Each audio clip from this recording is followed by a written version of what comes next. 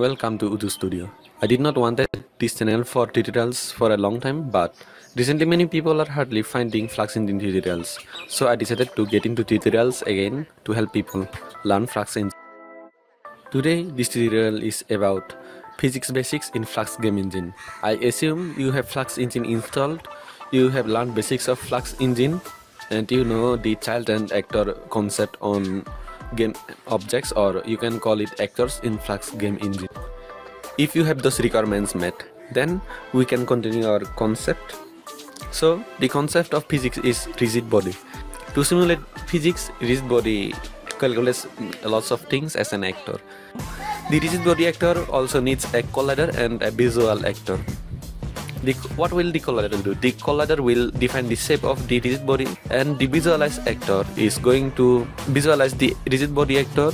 So the rigid body will be parent and the collider will be child of that rigid body to define the shape, and a visualization actor as visualizing rigid body. To create a physics object, we will need a rigid body, a collider, and a visual. First of all, to make physics work, we will need an actor called rigid body. We can create it in two ways. I will show you in one way. You can, if you know the basics of Flax Engine, then you will have easy understanding on what I am doing or not doing. So if you don't know the basics of Flax Engine, it may be complicated. Go to my channel and learn up Flax Engine basics first.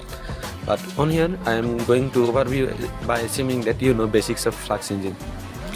To create an rigid body actor, first I click on this hierarchy or something called scene, and you will see this new tab, expand it. After expanding it, you will see the physics tab. After expanding the physics tab, you will go to rigid body and click on here to add the rigid body actor. The rigid body actor is shown on the screen on here and see. What we will need to do is, we will now need some colliders and visuals. A rigid body cannot act wordly without a collider. It needs a collider. Adding a collider is not the traditional way as it is in Unity.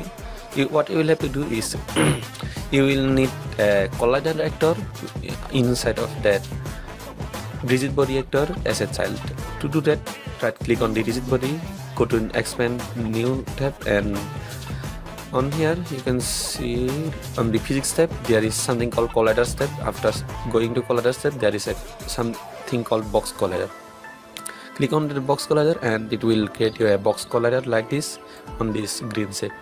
In the game you will not see these lines on here drawn on here. It is only seen inside of the editor you are working on. So to visualize the collider, we will need to add a mesh, and adding a mesh is not done on here as in Unity. You will need to add a mesh or visual to visualize the rigid body acting, and you can do that this way by adding a mesh actor as a child of rigid body to visualize it. We will add a box visualizer. So to do that, go to rigid body tab, expand new, and inside new click on this model, which will get this static model, and this static model should be visualized, but you can see it is not visualized.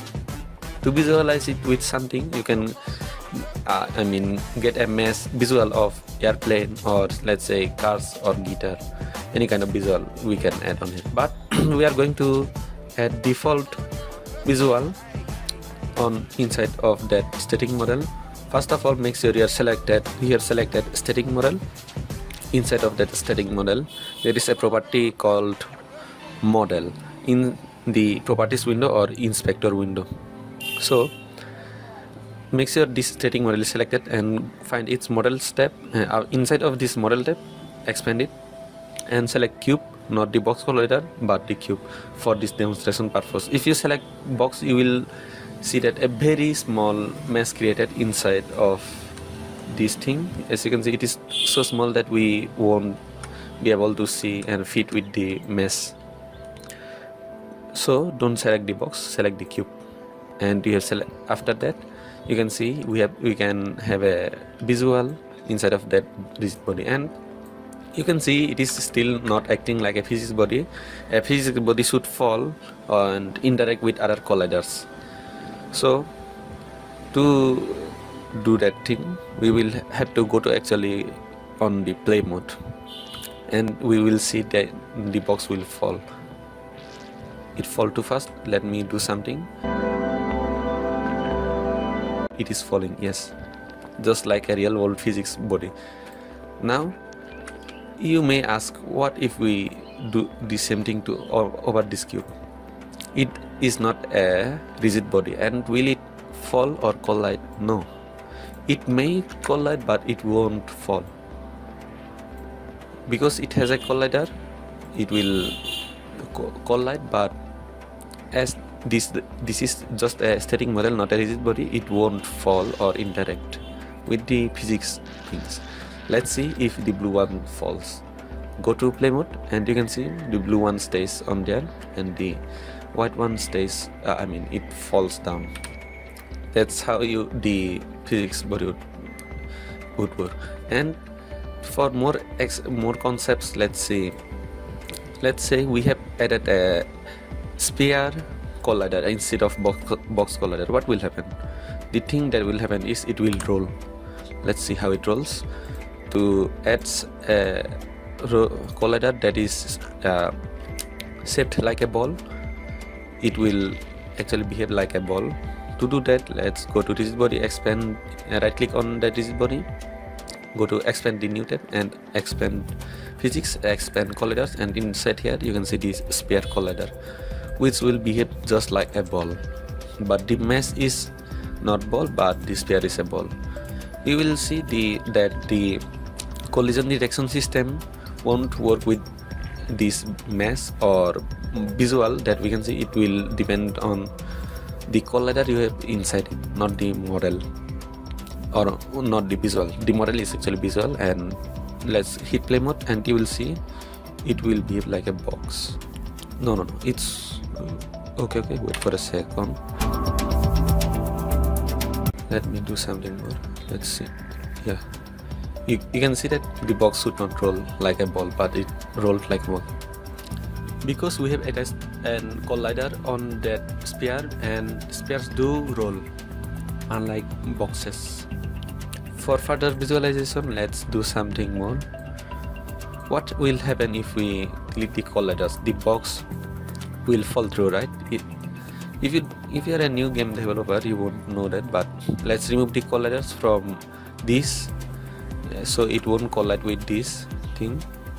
The rigid body won't collide with this anymore because it doesn't have a collider inside it, and also it is currently interacting with the floor because it has a box collider inside it. This is the floor, and this is the box collider of it. If we delete the collider from the floor, the rigid body won't stay on the ground or the floor anymore, because it is not detecting any collision in this. You can see the box doesn't collide without the collider on the floor. If you have things falling down like that, you can re-add the colliders. Just add a collider like this, yeah. And if we add the collider, you can see the difference. It collides with the floor now. I am going to upload many more tutorials to teach you guys basics of Flax Engine. Basic tutorials like C# usage, instantiation and destroying, collision detection, animations, etc. So stay tuned for getting those tutorials.